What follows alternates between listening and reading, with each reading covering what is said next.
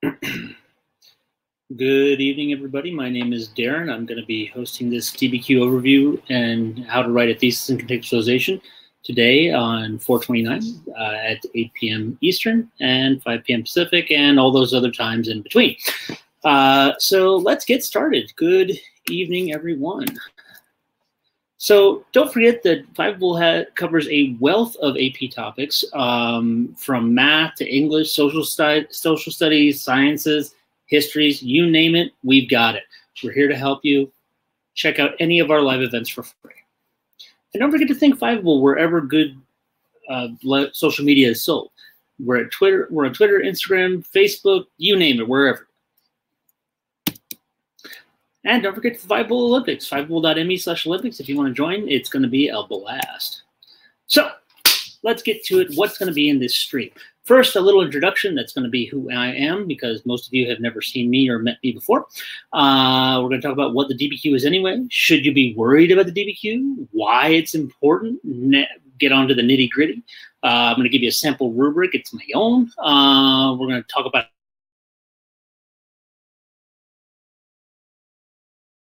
so far, so good. I hope you guys are here with me. Any questions so far? Great. So let's start with who I am.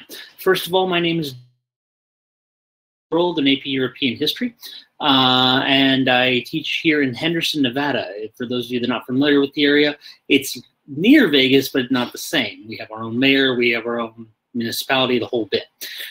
We just happen to share a valley. Why are we here? Well, we're going to go over the DBQ. We're going to talk about thesis. We're going to talk about contextualization. We're going to try and make it so that you Euro folks can really have the best bet you possibly can for this upcoming AP exam 2020. And those of you that aren't in Euro, this is applicable to just about any AP history. It's not necessarily applicable to government, but AP World, AP Euro, APUSH, it's all there. So let's talk. So what is the DBQ anyway? Because, you know, some people it might be a new concept for them. The DBQ is a document-based question, DBQ, and it is just like it sounds. It is a essay that you need to write based on a question given certain documents. So what is it normally? What is it normally? Well, normally it makes up a part of the free response questions section in the AP exam, which is rated around 60% of the overall grade on your AP exam.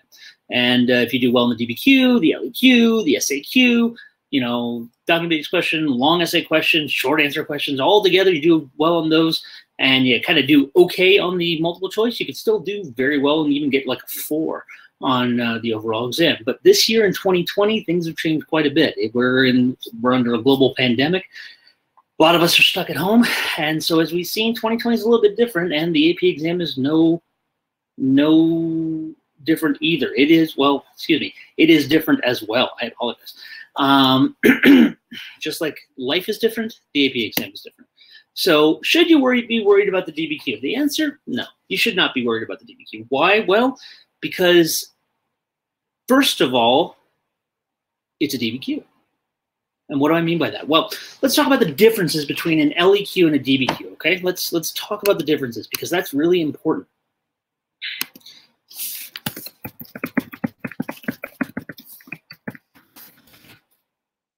The differences between an LEQ and a DBQ, the difference between an LEQ and DBQ are many. Thank you, Harper. I appreciate you asking that. So the differences between an LEQ and a DBQ are many and few. Let's just break it down. The LEQ is a long essay question. You're given a question and you're required to pull as much historical evidence out of thin air and or your brain that you possibly can within a certain time limit. You have to stick to a certain time period. You have to contextualize. You have to come up with a thesis, a bunch of required data, and hopefully you even get it complex and you're good. The DBQ, on the other hand, is a document-based question. Yes, there is a factor of pulling information out of thin air, aka your brain, when we're talking about outside evidence, but the rest of it comes from the documents, and that's really a good thing. And I'll tell you why. Now, the DBQ is your best bet this year because of the documents, okay? It's the documents that are going to save you because you don't have to just pull it out of thin air, out of your brain, right? You are given the information to make your argument. All you have to pull out of thin air is going to be your contextualization, which we'll talk about, and some outside evidence. You can do this. It's totally doable. So the fact that it's a DBQ, no matter how short a time period you have for it, is a good thing. So moving right along. Why is DBQ important? Most years it's pretty important because it makes up a good chunk of 60% of the AP exam. This year in 2020, it's everything because it's the only thing you've got. We're just getting a DBQ. We have a short time period to do one thing. So boning up on your DBQ skills, super important, which is why you're here. Appreciate you joining me. So let's break it down. Let's break down the DBQ for 2020 because it is different than your usual DBQ. What's the time limit? Normally in DBQ land, right? Normally in your AP exam, you have 60 minutes to do the DBQ. Suggested 15 minutes to read the documents, 45 minutes to write the essay. Great, no problem. This year, you have 45 minutes. That's it. You have 45 minutes to write the essay. You have 5 minutes to turn it in, and then you're done. Now, normally, you might think, well, maybe there's an option of questions. You know, maybe I'll have different possible questions to answer with different sets of documents, so I can just choose what one I'm most comfortable with. No, not this time. It's not something that ever happens. Usually, you have options with the LEQ, but there's just one question. You have one question to answer and one set of documents. Now, normally every other year, there's 7 documents. It used to be there were actually even more. There was a time when it was 9 and even 11 documents. But lately, up in the last few years, it's been 7. And this year, though, it's a little bit different. Well, how is it different? Well, there's only 5 documents. So instead of 7, there's 5. And that's actually a good thing. It's less to process. It's less to understand. So it'll take you less time. Best practices are going to be, well, there's several of them.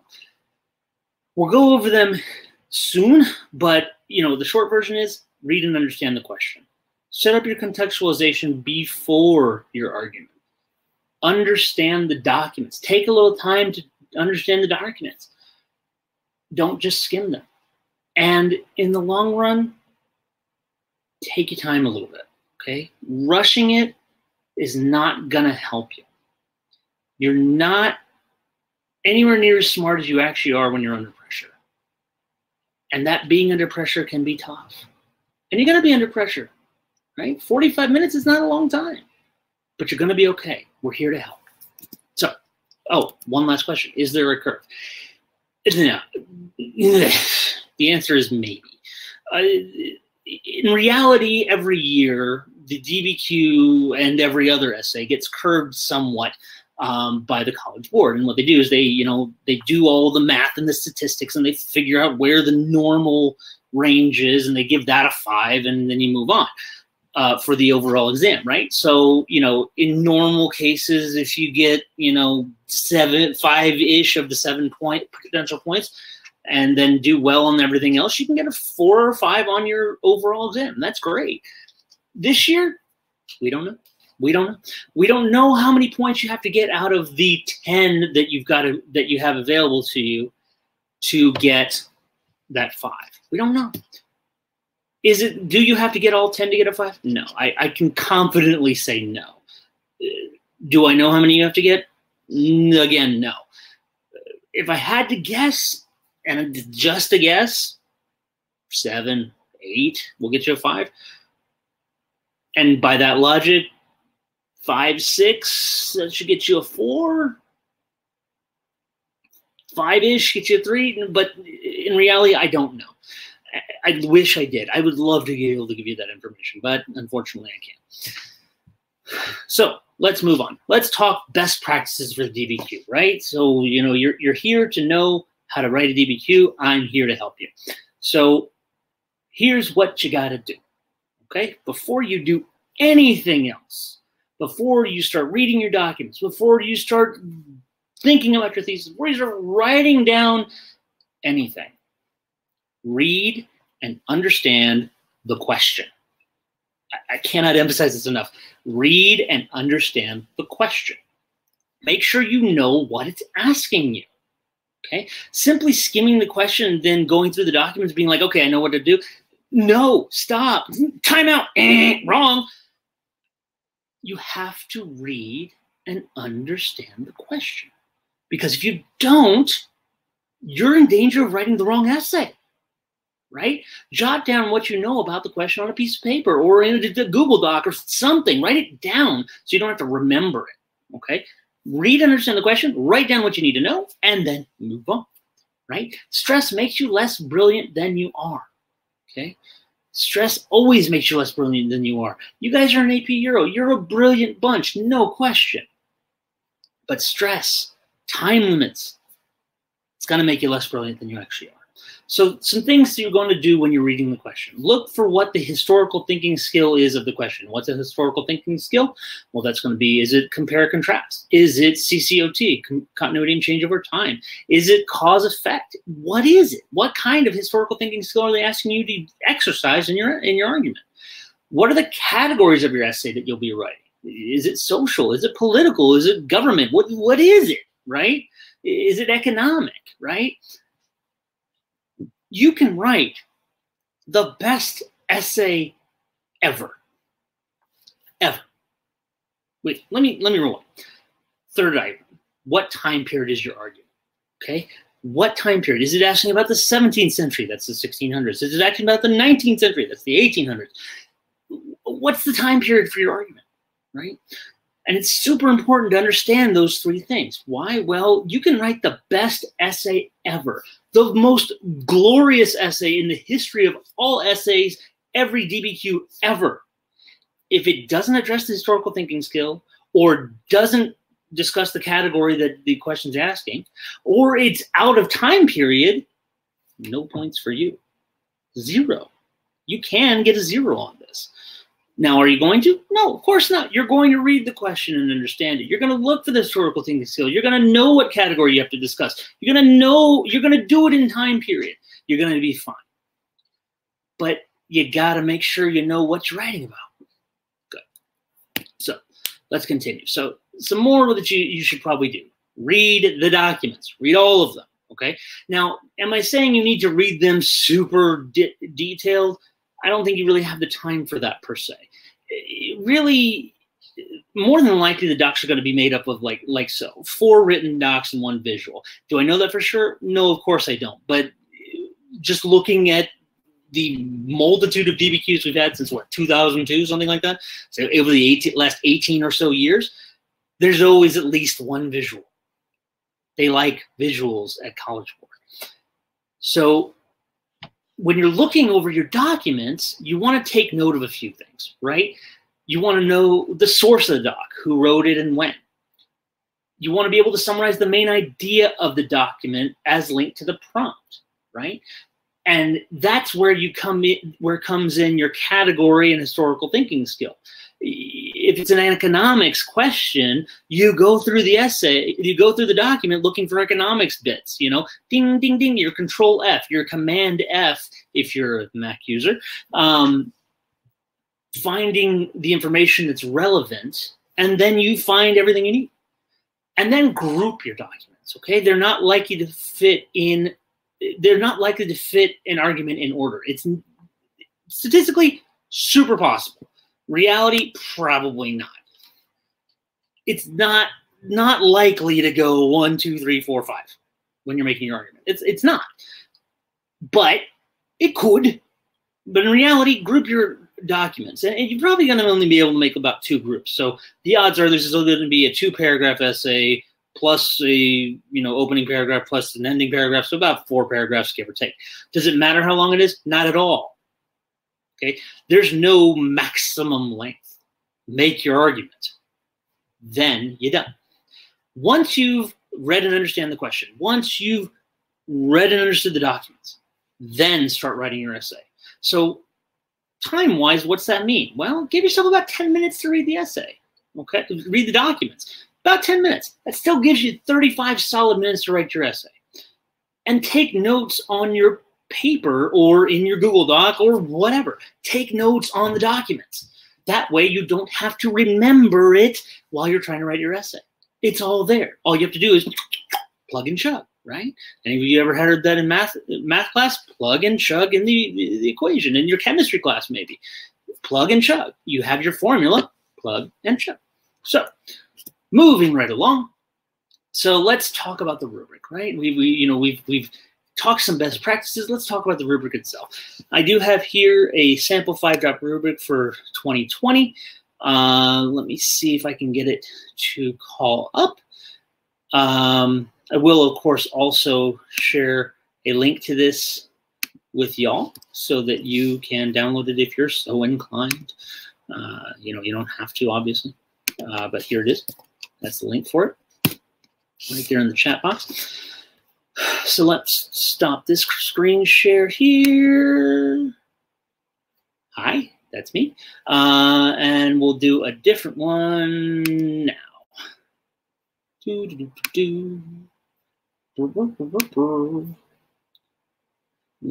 That's rubric we're talking about, right? Yep, rubric. Cool. So this is a rubric of my own, more or less, design. I've gotten help from friends and things like that. But it is such a thing. Once it pulls up. Never tried switching screens before when I was live streaming, so let's see what happens with that. Yeah. Ooh. Huh?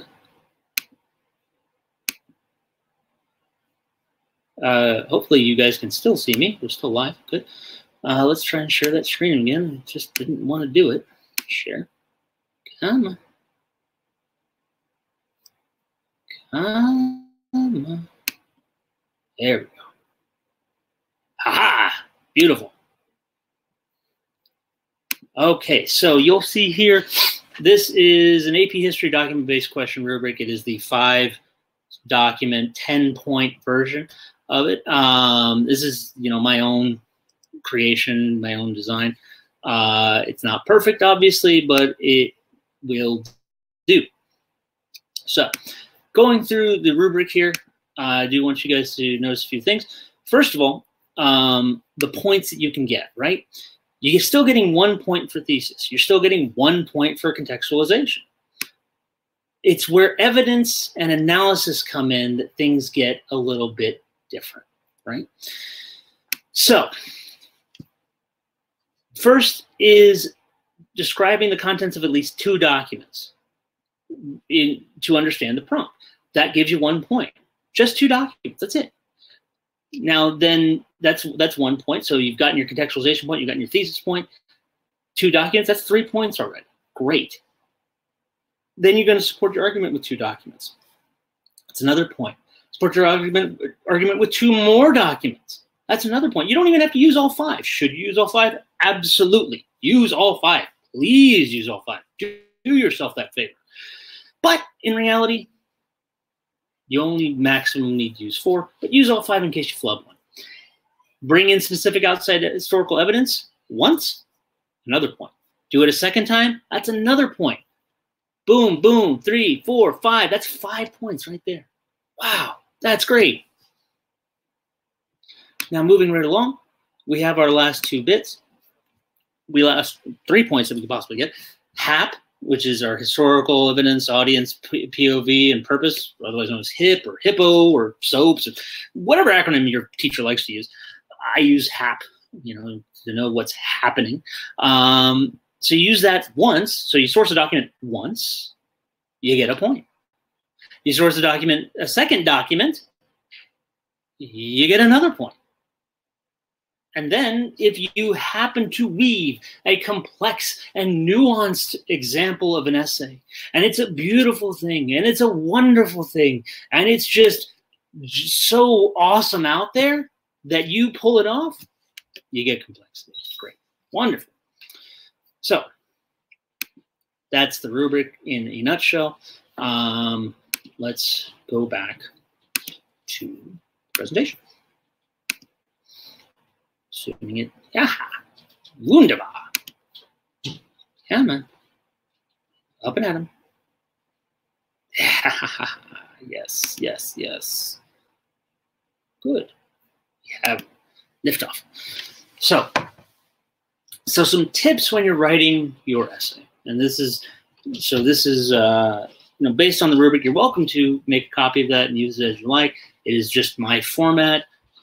I'm sure your teachers have their own. I'm sure you've seen 1.5 billion of them online. I know that Heimler, Ritchie, you name it, they all have their own. But it kind of boils down to this: you still have to get the points, right? So let's talk about getting the points. So some tips for you as far as getting those points.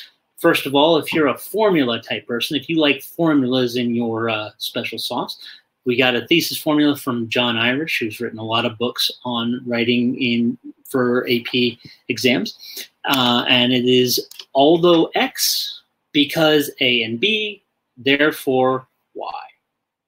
Although X, because A and B, therefore Y.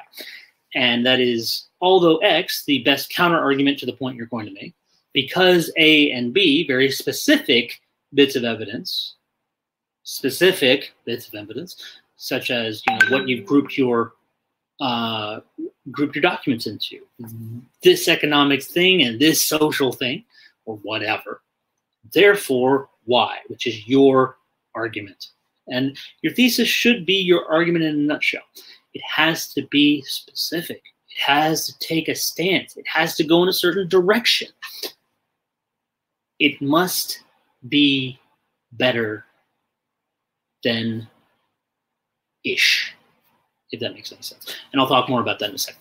Your contextualization can be between 50 and 150 years prior to the time period of your argument. Give yourself, that leeway. Depending on what history you're doing, the time frame kind of changes. For, A push, 50 to 100. For Euro, I'd say 50 to 150. For world, it can be as late as 200 years previous. And admittedly, you can, contextualize way, way back. But remember, it's got to be related to the argument you're making. It's got to be relatable. It's got to be related. It's got to be specific. So taking it too far back is a waste of time. And I would do it prior to the time period of your argument instead of during or after, even though technically you can try that according to the College Board. Because first of all, it's a lot easier to talk about the time period that leads up to your argument and then leave the during and after for, sourcing points. And then secondly, if you're trying to contextualize for after, there's a good chance you'll miss the contextualization. Contextualizing previous, that's the better one. And the way to do that, take 2 to 3 vocab words that you then fully explain, be it, Trans-Siberian Railroad, laissez-faire economics, whatever, right? Absolutism. Take those vocab words and then fully explain them in a couple of sentences and then connect them to your argument. There's your contextualization. Use all 5 documents, okay? Use all 5. That way, God forbid you flub one of them, you still got the other 4. Don't quote the documents. Don't quote the documents. Do not quote the documents. Why? Well, simply put, it's a waste of time. The people reading your essays will know the documents back and forth. Just put a little parentheses, doc 1. Done. You don't need to quote the documents. Describe the documents. Show that you understand them at a higher level. Group your documents. That's another, tip. Use topic sentences in your paragraphs to make your argument coherent. Okay? Start your paragraph with a topic so that all you're doing is filling in the details after that. Some more tips, and this is we have an outline here that I've also created, and you don't have to use it, obviously, but by all means, feel free to. It is basically the outline that I require my students to use if they want to get a shot at full points for their DBQs and LAQs. LAQs without an outline, my students cannot get 100%. And the reason for that is so that they get themselves organized. The thing about outlines is they keep you organized. They mean that you don't have to remember everything. It's a beautiful thing, right? And you're welcome to look at that at your leisure, by all means. But the reality is outlines are wonderful. Now, do they have to be super detailed? Not at all. But they help you stay organized so that all you have to do is put all the information in your essay. It's great. So, some more tips for you when you're writing your essay. Topic sentences for your paragraphs should be related to how you've grouped the documents. Outside evidence, EBOD, as I like to call it, evidence beyond the documents, should be directly connected to the argument you're trying to make. And calling it outside evidence is kind of a tricky thing. It might be better to think of it as additional evidence, stuff that is not directly said in the documents, but directly related to the argument you're making. Simply name dropping some evidence is not using EBOD, evidence beyond the documents, to strengthen the argument, and won't earn you points. A little name drop is useless. It's a waste of your time. But doing a name drop and then explaining why it works and then connecting it to your argument, that's evidence beyond the documents. And it can't be something already mentioned in the documents. It's got to be outside evidence, okay? So name some evidence, explain it up real nice, and then connect it to your argument. That's EBOD, evidence beyond the documents.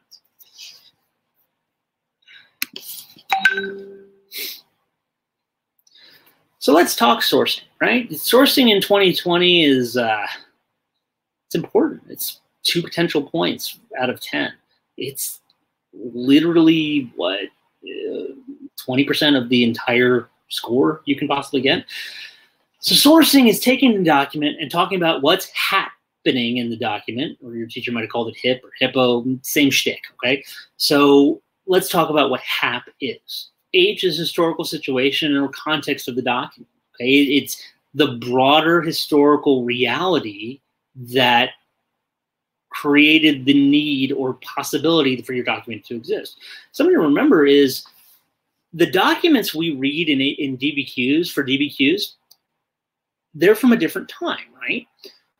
There's no way in the current setting that a document like that would exist or would have been written, because the historical context of now is so different than it was then that the document wouldn't have been written now. But the realities of life, the modern times of that historical period, if you will, are what makes that document possible. Now, that can be as simple as, you know, more racist attitudes, more chauvinist attitudes, the white man's burden, blah, blah, blah, blah, blah. There's lots of options.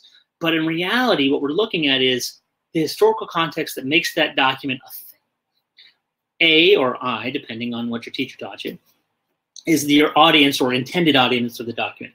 Who was it written for? Who is the document talking to? Okay. Who's going to read it? Talking about that shows that you better understand the document. Sourcing is building complexity. It's that next level of understanding. It's that higher cognitive level of understanding the documents. First P, if you will, is the purpose of the document, which is not an explanation. It's not a description of the document. It's why. Why does the document exist at all?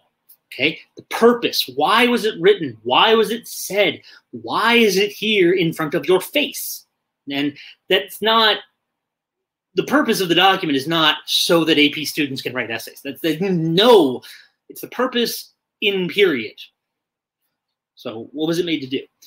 The last P is going to be point of view, right? POV. The point of view of the author of the document. Why are they saying what they said the way they said? Why are they saying what they said the way they said? Their point of view, how they look at the world. A lot of times purpose and intended audience will mesh up together, right? They'll be easily interchangeable, or you'll end up talking about them both when you're sourcing. That's fine. There's nothing wrong with that. But you don't have to hit all 4 sourcing points for one document. Don't do it. It's a waste of time. You don't get bonus points for working extra hard on that sort of, in that respect. You only get points for one item of sourcing per one document. And doing more than one for one document only gets you 1 point. It doesn't get you a second point, okay? Sourcing is far more than simply splaining up the document, which is what description is. It shows higher level thinking and sets you up for possible complexity points. You don't have to use all of these for each document you source. You only need to use one. And if you source more than just two documents, you're setting yourself up for a buffer. So say you source 3 or 4 documents, that's a good idea. Why? Well, simply put, if you flub one, you've got another, right? You might miss on the sourcing, but if you've done more than just 2, you could still get both points, and that's a good thing. So, moving boldly forward, let's talk about thesis. So what is a thesis anyway, right? Well, first of all, this ain't your mama's thesis, and it certainly is not your English teacher's, right? In English class, you've been taught, and it's been drilled into your head over and over and over and over that a thesis is simply, a taste, a general statement that you will then develop as your essay continues. Wrong! Not in history. In history, your thesis needs to be jam-packed with information. It is your argument in miniature. It has so much information that all you're doing after you write that thesis is just filling in the details. That's it, right? In AP Euro, your thesis should be your argument in miniature. It needs to be specific. It should have a direction. It should take a position. It should be something that someone can say, I agree with that, or I disagree with that. And keep in mind, the AP reader that's reading your DBQ does not have to agree with your position at all. They don't have to agree. It's okay. It's not necessary. They are trained to be objective, right? It doesn't matter if they agree with the argument you're making. It just matters that you're making an argument, right? And for those of you that really like formulas, and I have some students that use this formula when they're doing their theses, and it works. It's very functional, and if it ain't baroque, don't fix it, right? Euro joke. Anyway. Wow, tough crowd. So the formula for a thesis, again, by John Irish is although X, that's the greatest counterargument to your argument, because A and B, 2 specific bits of evidence that you're going to then discuss the heck out of, therefore Y, your argument, and that's why you're right. Okay? And that is thesis. Now let's talk about contextualization, right? Because that's why you're here. We'll talk about the DBQ and contextualization and thesis and all that good junk. So what is contextualizing your argument? That's the big question.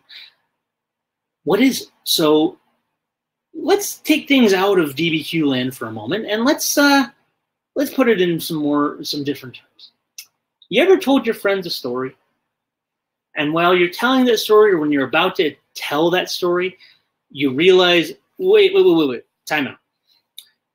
I got to tell you guys a few things before I tell you this story so that this story makes any sense at all.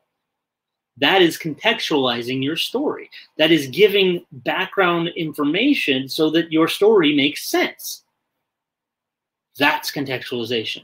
You're giving background information so that your argument makes more sense.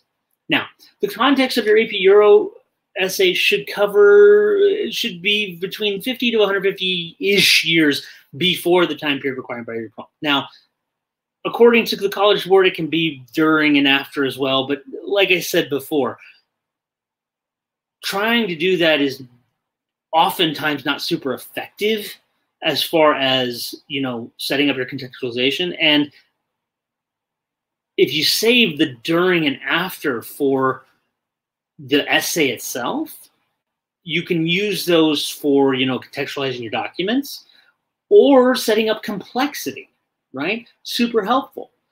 Because if you want that complexity point, you got to set yourself up for it. Now, your contextualization should be directly connected to the prompt and thus your argument. It's got to make sense. It can't just be, 407 years ago, yada, yada, yada, yada, yada, blah. And now we're going to talk about World War II. No, it doesn't work that way. That doesn't fit, right? It's got to fit with your argument. It's got to fit with time period. It's got to come right before and be relevant. And yes, again, technically your contextualization could be about the same time period.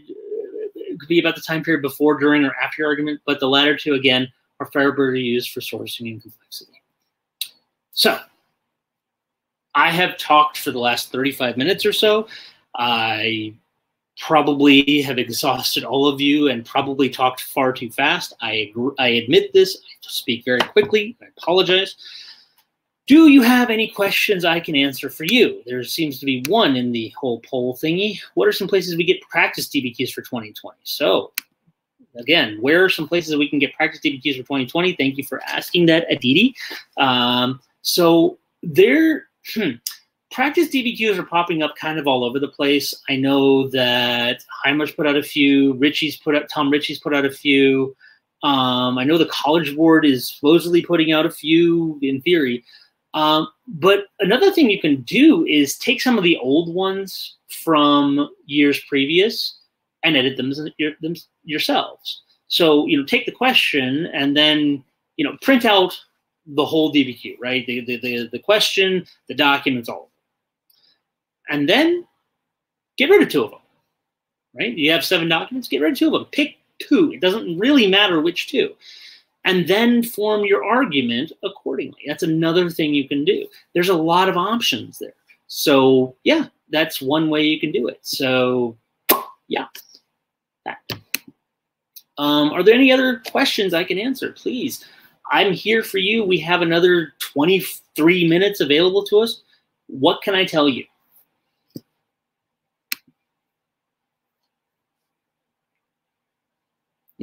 Harper asked, I'm going to ask it too. How's everybody feeling about the exam? I know there's only 4 of you here at this point, which is not a lot, but that gives us, direct attention. What can I do for you? What answers can I answer for you? What can I tell you?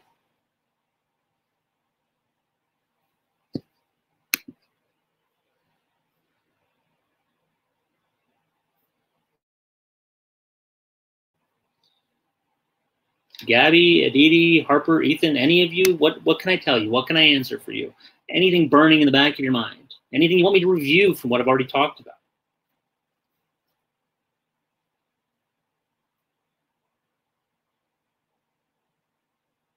Oh, awesome, Aditi, thank you.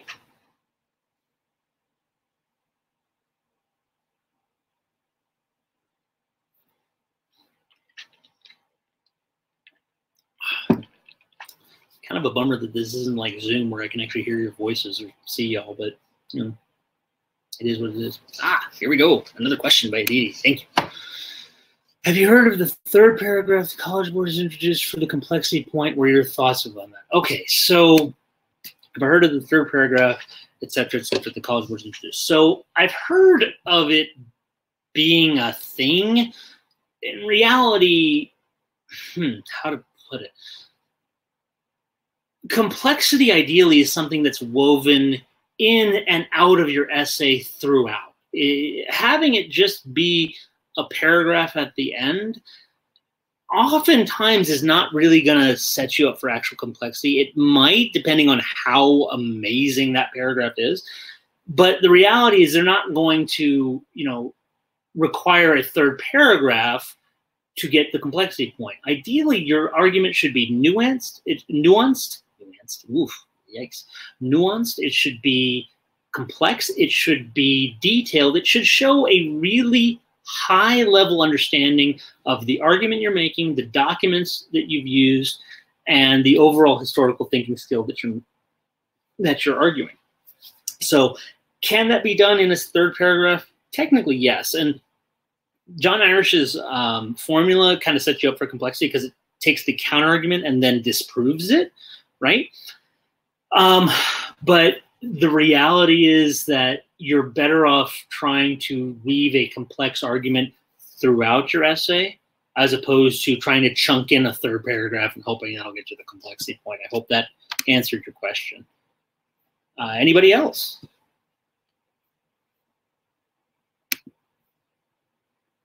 It's a great question, by the way, Dee Dee. Thank you so much for the last 2 questions. You've been fantastic. So Dee Dee's asked a couple. Gabby, Harper, Ethan, any of you guys? Ooh, another one. This one's also from a Dee Dee. Thank you. So do you need a counter argument in your essay, or can you just have 2 body paragraphs supporting your argument? So that counter argument formula is just one way you can present your thesis. It's not necessary. It does set you up for complexity, but it's not required. And all things considered, if you got to pick and choose what not to focus on, chill on complexity, right? Get every other point. Get your thesis, get your contextualization, get your documents, boom, boom, boom, boom, boom. Get your EBOD, your evidence beyond the document, your outside evidence, your additional evidence, if you will, and source the heck out of a few documents. You can get 9 out of 10 points at that point. So that counter argument is just one way to potentially set you up for complexity. But the reality is, and I've actually, I've talked to a lot of AP readers. I'm hoping to be one someday myself. I'm not there yet. They haven't asked me to do it yet. Hoping, hashtag hoping. Was it hashtag goals? But I know a bunch of folks that do read for the AP exam for multiple subjects, and all kidding aside, what they tell them is, you'll know it when you see it. That's what the College Board says. You'll know a complex argument when you see it, which is super helpful. But reality, it's not, and we know this. So yeah. So next question. Ooh, Gabby, thank you. New one. So what's the best way to incorporate a document with a piece of art or map or something into your argument? Great question. So it's going to come down to what the art or map or whatever that visual actually is, right? So that visual is going to tell you a lot. They seem to really like art with a purpose or a message, as opposed to, something biblical per se. They like political cartoons a lot. They like that sort of thing a whole lot. Now, is that the only thing they'll do? They like maps too. But for example, on the 2019 World DBQ, right? One of the documents was a map of Africa with the proposed railroad that Cecil DeMille, I believe his name was Cecil B. DeMille. Yeah, the guy that set up apartheid functionally, wanted to build from Cairo to Cape Town. And so that document could then be used to talk about how they wanted to bring, connect the British holdings, even though it was through French holdings and basically holdings that weren't theirs, come heck or high water, and how they, wanted to bring civilization to the entire African continent during the scramble for Africa, things like that. So it kind of just depends what that visual says, does, is, to how to bring it into your argument. It could be something like, there's one on the College Board site with Cardinal Richelieu, and it has to do with the 30 Years' War. They're holding back the Lion of England and the hawk of the HRE, Holy Roman Empire. And you can use that to talk about how France in the 30 Years' War didn't actually take the Catholic side, but instead took a political stance and went against the HRE, even though they were fellow Catholics. So it depends on it. I hope that answered your question for you. Next question is Aditi again. Thank you. Is it necessary to have a conclusion? Technically, no. It is not necessary to have a conclusion. Is it helpful to have a conclusion? Yes, because your conclusion is going to tie up your argument in a nice little bow. What I always suggest to my students is actually to restate your thesis in a different way in your conclusion. And the reason for that is actually having to do with where your thesis appears in the thesis point. What it is like so. according to the College Board, your thesis can appear either at the beginning or the end of the essay. Those are the two locations it can be, and it's the only thing that they say very hardcore, beginning or end, that's it. So you do your thesis at the beginning, and you do your contextualization, you present your thesis, and you make your argument, it's all fantastic. At the end, when you're doing your conclusion, you restate your thesis, and you realize that the thesis you originally wrote is good, but the way you're restating it is far more effective. So at that point, that first thesis might not have gotten the point, but you're restating the thesis does. So at that point, you've gotten the thesis point, even though you might have missed it that first shot. So that's why you should have a conclusion. Is it necessary? Technically, no, but tying up your argument in a nice bow is always good. That answered it. And another question by Aditi. Thank you so much for being so participatory. All of you, thank you. Personally, do you have a prediction on what topic the DBQ will be based on past trends? So sadly, I can't even possibly hope to guess. What I can tell you, though, is what it won't be on, right? It's not going to be about Europe prior to the Black Plague, because your Euro books don't cover that. It's not going to be about the time period after basically 1900. So it's not going to be about World War I, the interwar period, World War II, the Cold War, any of that, because the College Board's already confirmed, because of the whole COVID-19 coronavirus nutso shelter-in-place situation, they can't reliably expect students to have covered it, because most students haven't been in school since March, right? And timeline-wise, teaching line-wise, most teachers have only gotten to about 1900 by March. That's the realistic expectation. So while I can't tell you what it's going to be about, like I said, I'll tell you what it's not. It's not going to be pre-plague, and it's not going to be after 1900. Yes, everything else is fair game. It might be a religious topic. It might be governance. It might be economics.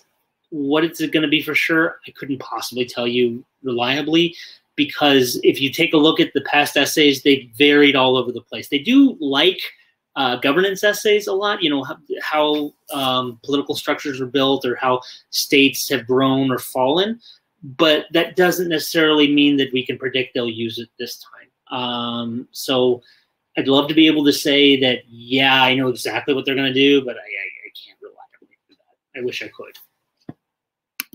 All right. Thank you so much for all the questions. Anybody else want to ask something? Since, I'm here, I'm available. Gabby and Aditi have been kind enough to ask all the questions so far, mostly Aditi, thank you. Harper, Ethan, you got anything you want to ask? I mean, Harper, it seems you're feeling okay about the DBQ. Are you still feeling okay about it? Are you feeling better about it? Or are you guys feeling better about it? I mean, of the 28 people that registered, I think I had a max of 6 or 7. You guys have stuck with me till the very end, and I appreciate that. What can I do for you? You've got my undivided attention, which is saying something because I'm kind of ADHD.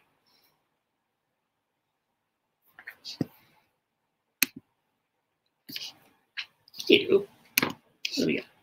Oh, thank you, Ethan. For evidence, how should we support an argument in response to the prompt to get a second point? So supporting your argument. So how do you support your argument in response to the prompt regarding the documents? So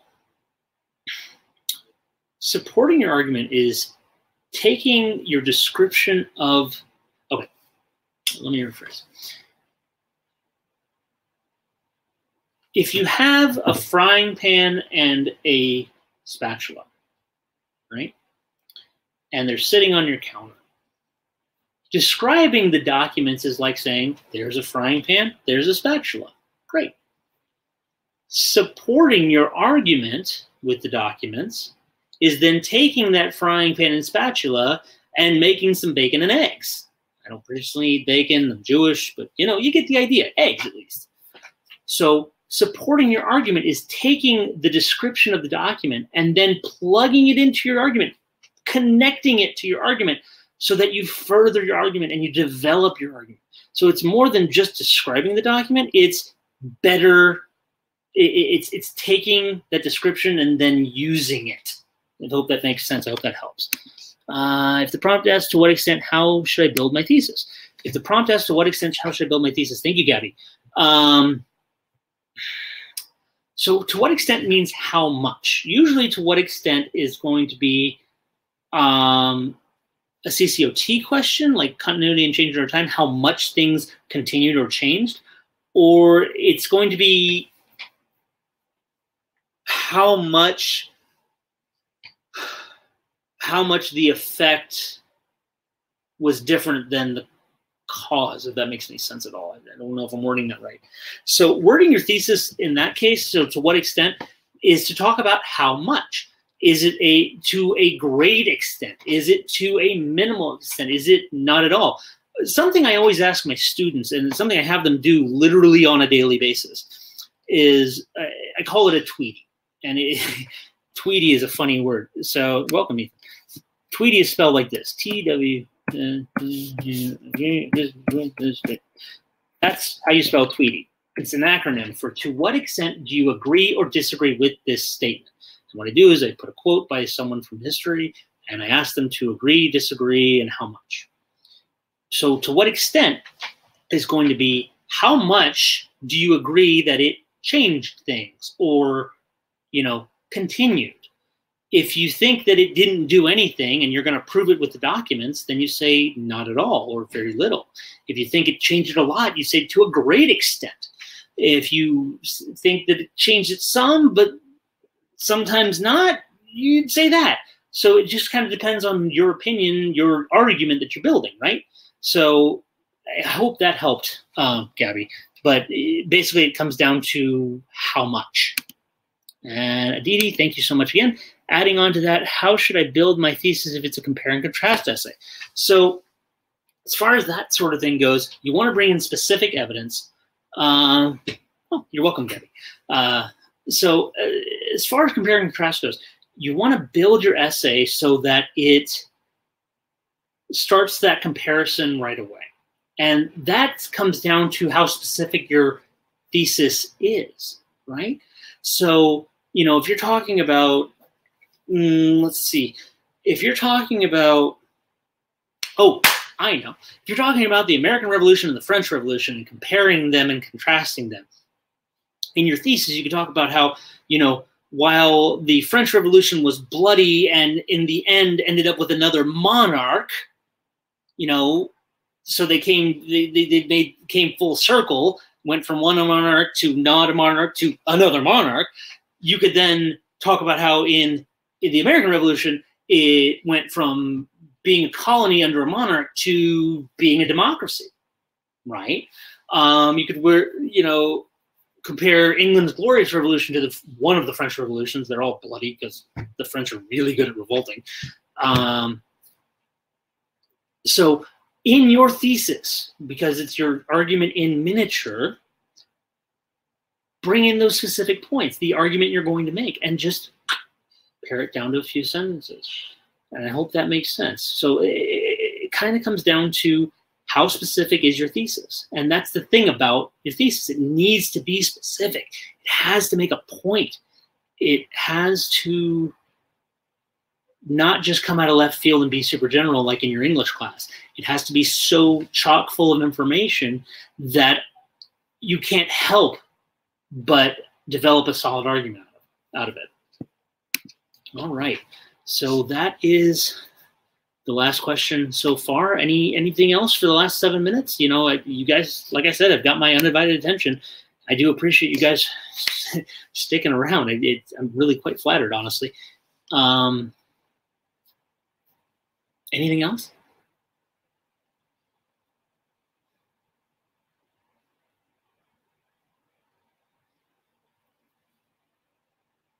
All right.